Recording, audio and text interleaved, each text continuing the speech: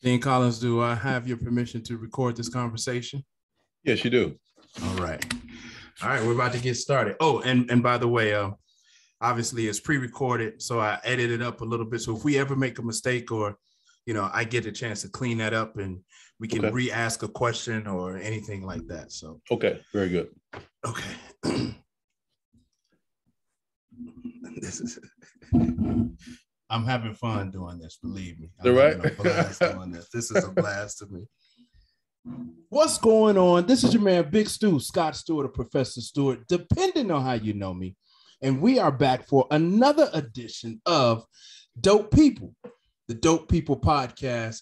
And I am super excited, as I am in every episode, but it seems like the excitement just increases every episode. I am super excited to have with us the infamous Dean Derrick Collins. Welcome, Dean Collins, to Dope People. Thank you, sir. Appreciate it. Thank you. Now, before we let loose, we got to do a little house cleaning. Yes. For those who are new to Dope People in this podcast is designed to talk to people who are at the highest level of education and educational leadership, right? These are the people within my network who I have stamped as absolutely dope. They're amazing people doing amazing things. Derrick Collins serves as the dean for the College of Business at the Chicago State University. Previous to being at Chicago State, Mr. Collins, Dean Collins, Derrick Collins, was the assistant clinical professor of finance at Northwestern University's Kellogg School of Management.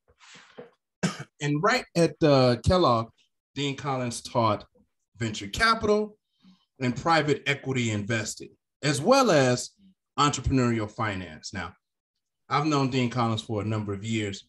He eats, sleeps, and breathes this content. Prior to being in academia, Dean Collins worked as a venture capitalist and a bank commercial loan officer. And I don't have to state the obvious. It's obvious here. This is a black man doing this work. Welcome to the show, Dean Collins. Thank you, sir. Appreciate it. Yes. So every episode, before we dig into the real meat of the conversation, we let the people get to know you by playing a friendly game of this or that. Okay. Are you down for a game of this or that? Let's go with it. Okay. All right. In the beginning, it's going to be real simple, and then we're going to ease into it. All right. So,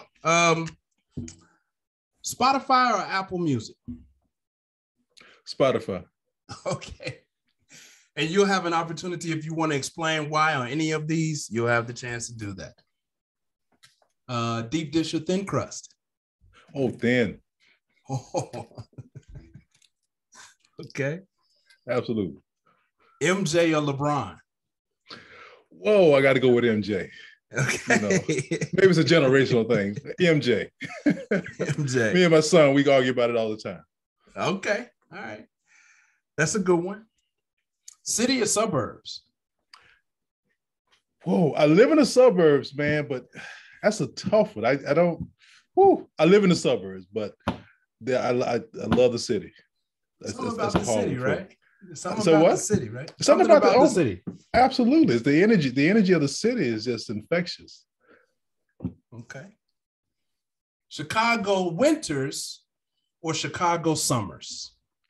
Oh my goodness, man. That's a question? Chicago summers all day long. Well, I love a good Chicago winter as well. I was driving out today and it was just like, it's already the end of November. There is no snow. It's jacket weather outside. So I do appreciate a good Chicago I think they have summer. terms for people like you called masochists, I believe. Okay. I'll eat that. I'll eat that. A good paperback book or audiobook? Oh, paperback. Okay. All right. We're about to dig in a little bit. 2-year or 4-year college?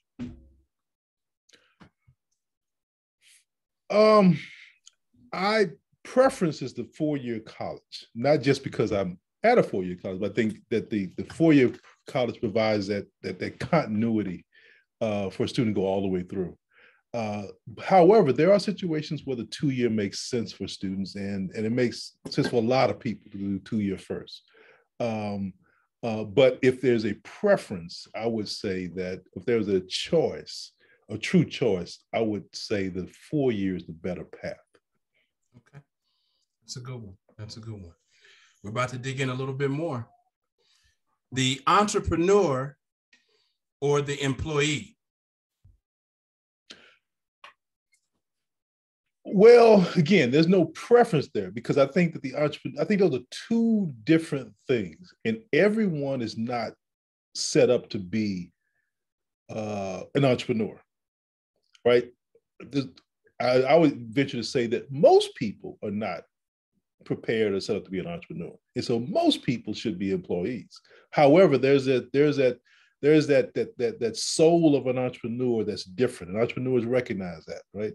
While they're in it, they'll tell you this is not for everyone, but because they bring a special thing to the table, and they are in the minority. So I don't have a preference for either one. It's just those are two different types of people. Well, we got to get an answer, and I respect your answer because you did give an answer. But in this game, which one do you like cheer for the most? If I had to choose and cheer for, I'm gonna cheer for that entrepreneur because that's one of the hardest things in the world to do. And if you can do that, it's like being a NFL quarterback. If you can do that, you're just special. Awesome. All right, this is the creme de la creme right here. PWI or HBCU? HBCU. I went to an HBCU as an undergrad. I went to Prairie View A&M University. I'm originally from Texas. And there is a host of things in a historical perspective that makes HBCUs very, very, very special. And it has served a purpose over the years, continues to serve a strong purpose. And so that is something that I'll never be able to get away from. The HBCU is just a special place all across the nation, most in the South, but all across the nation. Thank you for surviving a round of this or that. Good job. Hats off to you. So let's talk about that a little bit. You're from Texas, but Yes. how, the question is, what kind of student were you in elementary school, middle school, high school? What kind of student were you? I was a pretty good student. And I was a pretty good student because my parents, both of them, which were educators, would not allow myself or any of my three brothers to be anything less than a good student. That was not an option. It was not an option in that household. So I was a pretty good student. I remember in elementary school, to your point, of students telling me, different kids, friends of mine, telling me that things that they would get if they brought home A's or what have you. And we never got rewards, if you will, for A's. We would get questions if it was a B or lower. That you get questions, but you never received a special reward. It was just expected. Right. And that transferred over into your college. So, yeah. I've known you for a number of years. You seem to be, your disposition is very serious. You have an extreme high level of expectations. Your standards are very, very high. Is that accurate? Are you a very serious person? Are you? I am. I mean, that is accurate. I am a very serious person, but I'm probably not as serious as I look or people perceive me to be. My close friends know that. But I do. But there are certain things I do take serious, really serious. I mean, one of the things I do take serious is education. I truly take that very, very seriously because I think that is a key to that is a key to life, is to inform yourself, to educate yourself. And it doesn't have to be just formal, although that's a part of it, but it's just it's assembling knowledge so that you can have the life that you want, or that you can have a good life. That requires you to assemble knowledge and to use that knowledge as you go forward. So for me, that's one of those serious things, and it's one of those things like vegetables to kids, right? If you let your children eat, honey and donuts and sweets all the time, 5-year-old will do that, right? But they don't know that they should eat vegetables, right? As part of like education, a lot of times the education component, we are, especially with elementary school and high school, we're pushed to do things we don't necessarily understand at the time, right? But folks like myself and other educators, they're serious about you learning those things, because they know that, yeah, you don't take it serious now, it's not important to you now, but we know that at some point it's going to be important, right?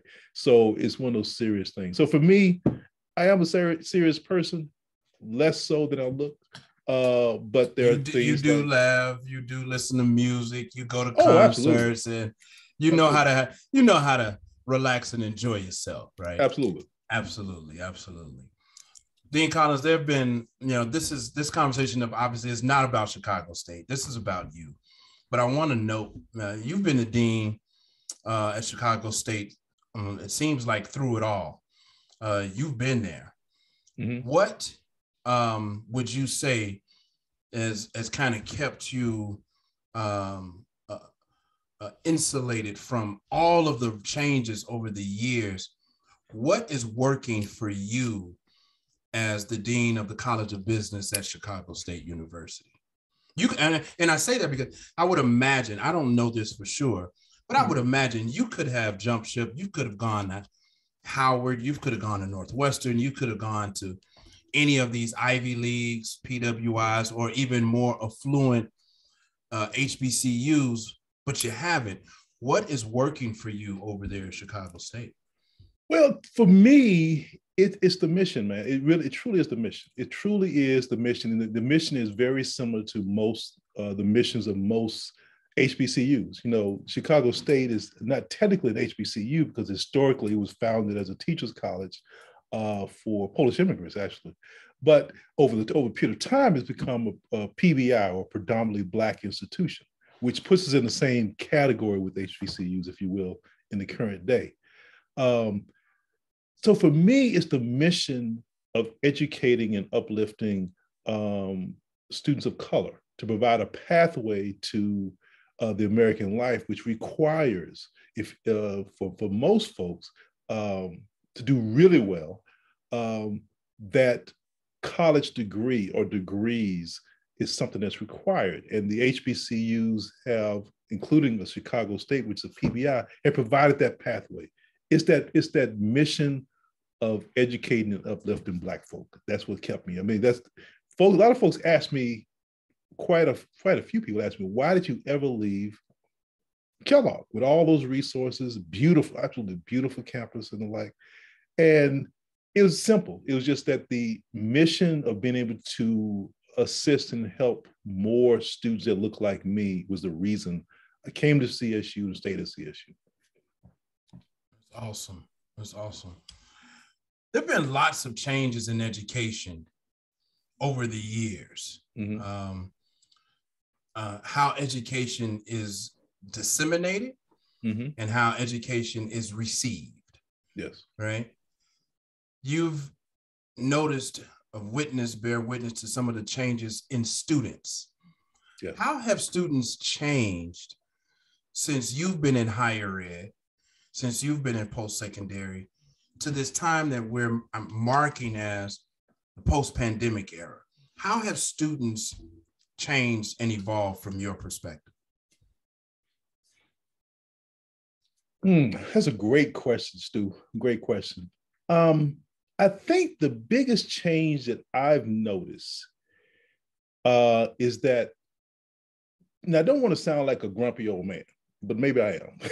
But I think I've noticed that the students of today are want a little bit more immediate gratification, a little bit quicker.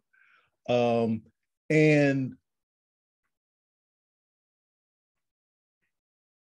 I believe that in the past, there was a bit more focus on the post-college years. What happens after you graduate? I think the biggest difference is that, from my perspective, is that today's students, we don't have as many that look, as they're going through their college years, are looking beyond in terms of a plan or what they want to do to their career phase. And therefore, a lot of opportunities, absolutely fabulous opportunities that come their way while they're in school, go right past them because they're not as focused on that. And so it requires a bit more encouragement, a bit more intervention on our part to help the students to focus on that post-school years to the career stage. Are you finding, and I'm not going to be as technical in this question, meaning I'm just going to just dive right into this question. Are you finding that students are coming into college more or less prepared to succeed at the post-secondary level? I think in general, less prepared. And this is not just to maybe be really clear, this is not just Black students. This is all students. We're talking just students. In general, right. Are coming in less prepared. And the preparation, I mean, is two things. Is one of kind of certain skill sets in terms of, for example, one of the key things that we all educators, most college educators kind of complain about is the writing skills. I think that it has something to do directly with the way that we communicate in today's world. If students today communicate in general terms, with their phones, the tablets, in very short snippets, fractions of sentences, as opposed to complete sentences, right? And so that over time, you do that thousands and thousands of times, that has an effect in your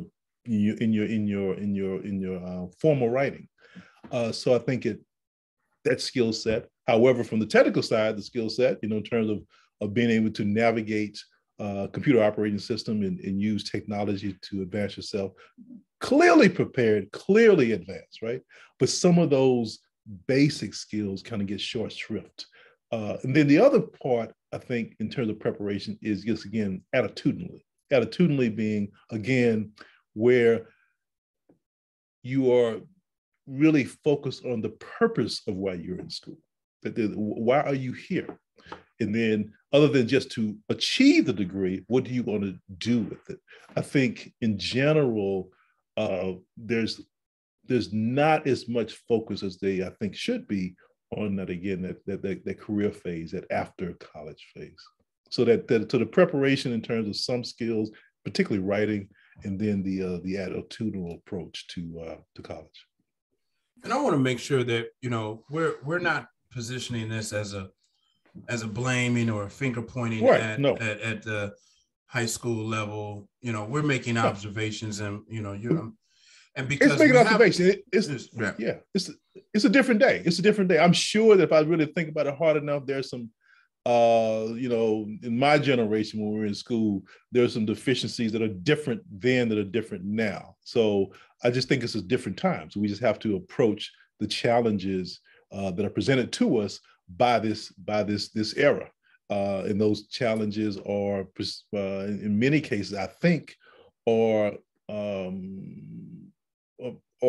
connected to the way our lifestyle, which has changed, the way the culture has shifted, and so it's just a different set of challenges. I don't want to say, it's to your point, we're not bashing. It's not saying if the kids today are somehow less than. Absolutely not. It's just a different time. Yeah, educators, from my research and experience, educators decade after decade have always, made an issue of um, the younger generation's writing skills. That's always been a complaint. And, I can understand that. I can see that. And I can also see how in this generation, particularly we're talking specifically millennials and younger, Yes. Mm-hmm. I can see how they have abbreviated some of the, grammar and the written language, but I offer up that they are probably more analytical and more in depth than the actual words that they use, whether it's oral or whether it's written. I believe that they are deeper thinkers than past generations, is just from my experience. I would tend to agree with you. I would tend to agree with you. I think if you look at the culture, I would just in general, we have become, if you look at, just compare, let's go a few, if you compare the 50s and 60s to today, right? At that point in time, in general, the culture was more formal. One of the things I love look at is old photographs, historical photographs. Look at a baseball game from the 1950s and 60s. People were there in ties and hats. Right. People, half the people in the stadium had on ties. So it was just a more formal time. So when people spoke, they spoke more formally. As the years progressed, we got to the 60s and the 70s and 80s, things become more formal, not only in the way we dress, but the way we talk, the way we interacted. So it's a kind of a cultural shift that manifests itself. But to your point, that doesn't necessarily mean that people are thinking in a shallow manner. It's just that we just kind of interacting in a different way. Absolutely. I'm glad that you brought that up. Russell Simmons has long been one of my professional idols, and early, mid to late 80s for me.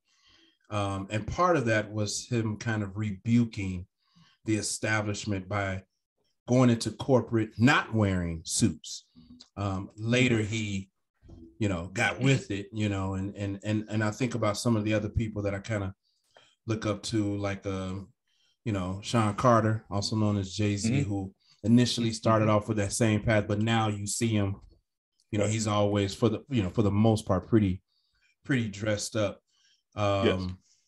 So let's talk a little bit about technology and education as it relates to the classroom setting. First of all, are you all back in person, full-time in person, or are you? We're back. Yeah, we're back. We're back in person. Yes, sir. And from my experience, I remember you all, Chicago State, had always embraced a flipped classroom, a e-learning, a virtual learning classroom environment. Yes. Students today, Dean Collins, have much more access to information than ever before. I had to go to the library to go look up an encyclopedia. I'm not sure what your experience was in high school doing research papers. Yeah. Same today, thing. Yes, sir. Yeah. But today, we can Google information. You have a question on the spot, you can get some semblance of an answer. Yes. How is that affecting? Well, are students using the technology to that advantage? Is it affecting how professors and faculty are verifying the information? Is it making them become better, or is it becoming more contentious in the classroom? No, I think that the technology has actually been helpful, because now you have different modes and ways to engage the student as well as assist. So, for example, right now, if you're teaching class, even if it's not an online class, let's just say it's a regular face-to-face class, but with technology, our learning system, I can post in a PDF format files. I can post information that students can go and obtain. The student doesn't necessarily have to be in the classroom to actually receive this piece of paper, right? I can now post that article or that chapter or that information online. I can interact with that student online. I can have the grades online and visible all the time. So even if I'm just teaching in a face-to-face manner, I can use technology to my advantage. In the classroom, I have the advantage of a audiovisual system. Not only can I do a PowerPoint presentation, I can actually pull out my tablet and then connect it to the system and write on my tablet. It shows on the screen. I can then shift over and go to the internet and bring up a video or an information and show the students in real time. So I think in technology has a lot of advantages that we bring to the classroom that provides actually superior, in my estimation, superior experience for today's student than I had when I was in college. Yeah, that's absolutely phenomenal. Dean Collins, I'd like for you to address elementary school leaders, high school leaders. What would you offer? What would you ask of them that they may want to put into their toolkit to better prepare their students for higher ed learning? I think in general, one of the single biggest things that could be done with younger students as they kind of prepare in the elementary and high school, especially, is to hold the students accountable. So the students come in expecting to be held accountable for their work. And we tend to run across every now and again, and more so than I would have imagined, students that are looking for, it's one thing to look for help and assistance. It's another thing for you to want it to be simple and easy. And expect it to be simple and easy. I think providing a bit more rigor in whatever you're teaching and a little bit more tough love in terms of expectations for student performance. I think sometimes what we tend to, I don't want to be presumptuous, but on my end of the system, I truly can't speak, and I don't want to pretend like I'm speaking for folks in the high school. I have not taught the high school level, but when we receive the student, it seems to me that in some cases, there's not as much rigor from those instructors. So when they run across a tough instructor, right? A lot of folks just can't deal with it. It's just tough for them, right? But to me, if you come into college, you should almost expect it. You should almost, when we went to college, we expected that, we were, that first, most freshmen are typically nervous, you're scared that you don't know what to expect. But you kind of prepared yourself to expect this is going to be tough. and to go into it believing or understanding it's going to be tough and not expecting it to be easy. I think that helping students to feel or think that and understand that when they go to school, especially college, that they have to take on a bit more responsibility for their own education. That's one of the biggest things, one of the biggest lessons I learned when I was my freshman year in college, is that the biggest change was that in high school, the instructors really worked to help teach you. And in college, what I really quickly found out is that instructors give you the information and guide you, but you have to go back and almost teach yourself. You have to put that kind of level of dedication to informing yourself so that when you get to the classroom, that classroom there is really more for guidance, information gathering, but the hard work you put in is intentionally trying to have the attitude of almost instructing yourself and getting this information so that I can truly learn. I'm not expecting for that instructor just to pour the information into my head, but they're providing me the guideposts where I can then help to almost gather information and teach myself. I don't expect them to teach themselves, but I expect them to be able to put more effort in the learning process, I guess is what I'm trying to say. Yeah, no, and I understand that. And I, having taught at the post-secondary in the past, I understand that I'm trying to get students to take ownership of their learning. So Yes. here's the information. The practice, we come in here to practice applying the theory. Let's apply it so you can be prepared. Having said that, there are two more questions that I want to kind of get out before we get out of here. Applying the theory. I am on record. I have a master's degree. I am on record having taught at post-secondary. I am on record saying to students, you don't need college to succeed. Correct.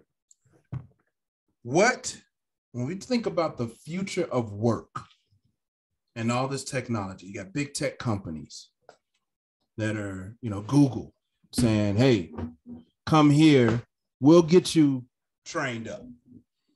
We'll get you trained up. What are you saying to those students who are now saying, I'm not going to go to college? I say that what you're doing is that you're making your life riskier by doing that. You do not need college to succeed. You absolutely do not. Absolutely do not. However, you limit your options when you don't do that. Right? You can go to Google or any other company that say they will train you up. You don't necessarily need that. That's true. And what happens if that particular company goes away, or you separate from that company? Then what? Is there another company that's going to have that same attitude? Maybe, maybe not. If with the education, you have more options in that scenario versus not having the education. So the education piece just gives you a lot more options and reduces the risk of you being able to succeed in whatever you want to do. Yeah, it's like people with money always say money ain't important. Well, money ain't that important. Well, when you got it, that's right. That's, and exactly. People with the degrees who are either employable or who can find work, or say, you don't need to go to, well, you already straight. So exactly. Right. It's a different world if you got 3 kids and 2 bedrooms and one job. That's you're right. Money becomes a little bit different then. Let's address the 600-pound gorilla in the room, the cost of education. Yes.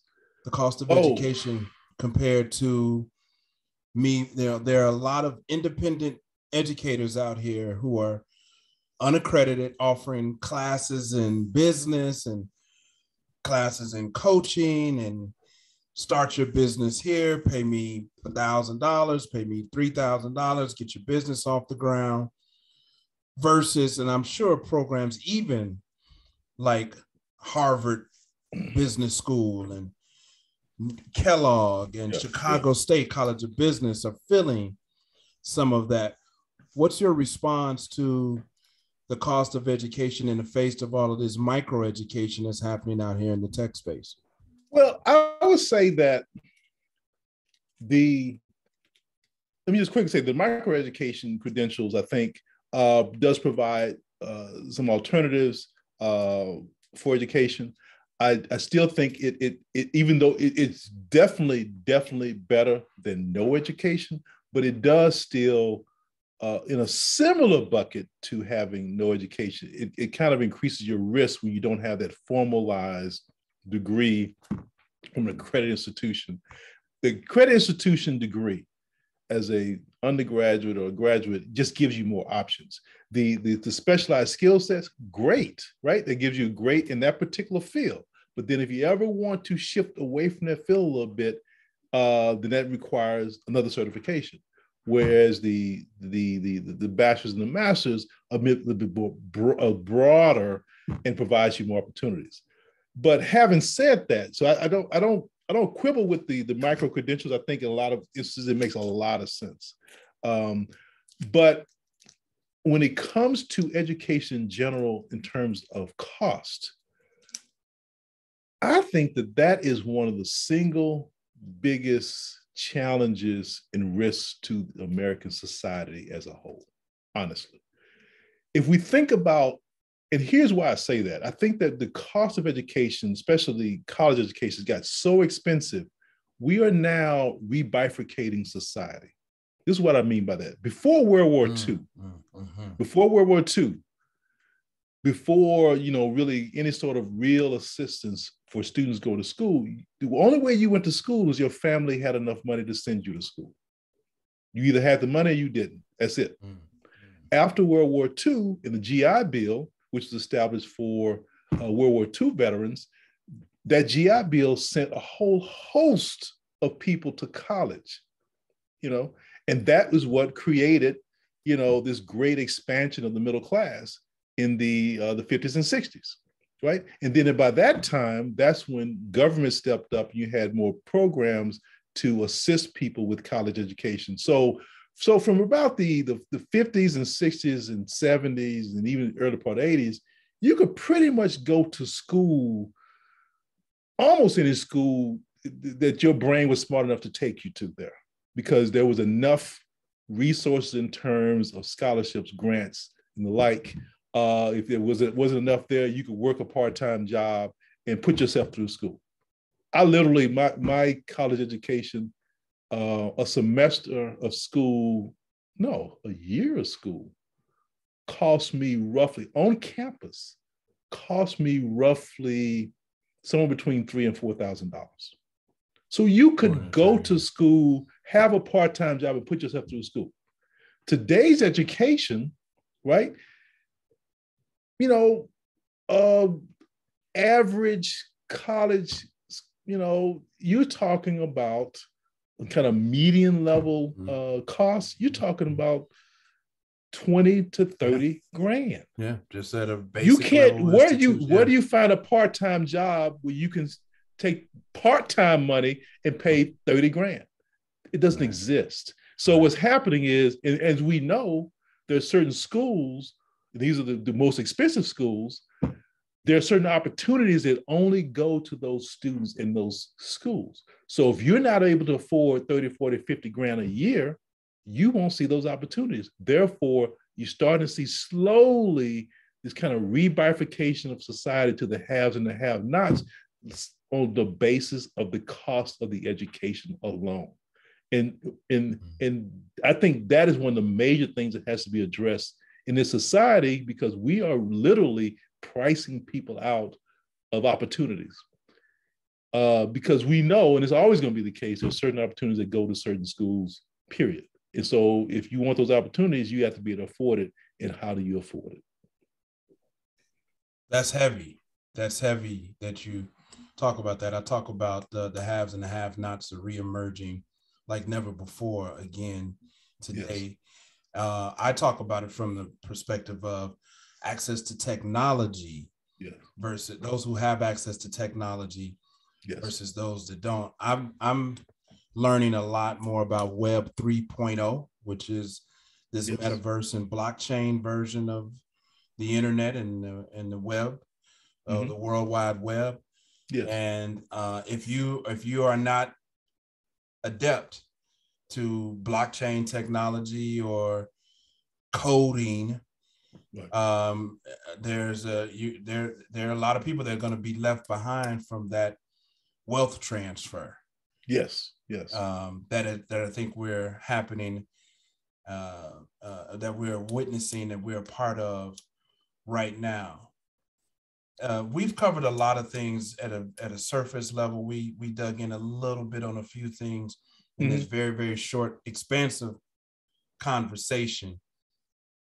Any final thoughts you want to leave with listeners who are, your peers, my peers in education, their parents, their teachers, their principals, their network chiefs? that are listening? I would say, yeah, I guess my final thought would be this, and that is that to the extent that the folks who listen to your podcast have any influence especially I think I would say at the high school level, is that we as a society really have to address, and I would say fix our educational system, such that students are coming out of school with real knowledge. I think a lot of the upheaval and turmoil that we've seen in society for the last several years, to me, is a direct correlation to a lack of knowledge, to a lack of education. And the only way that that gets fixed is if you educate that populace. Because the populace right now, we have too many people that believe things that are illogical. And that's the direct link to not being properly educated. And we have to fix that, or we are in danger. I'd love to be able to bring you back to kind of dig in just even on that piece. People who are believing the illogical. My brain starts to go when I think about that and how valuations are created when we start talking about business. And I know that's your lane. Last question for me, if you could, and I am purposefully putting you on the spot.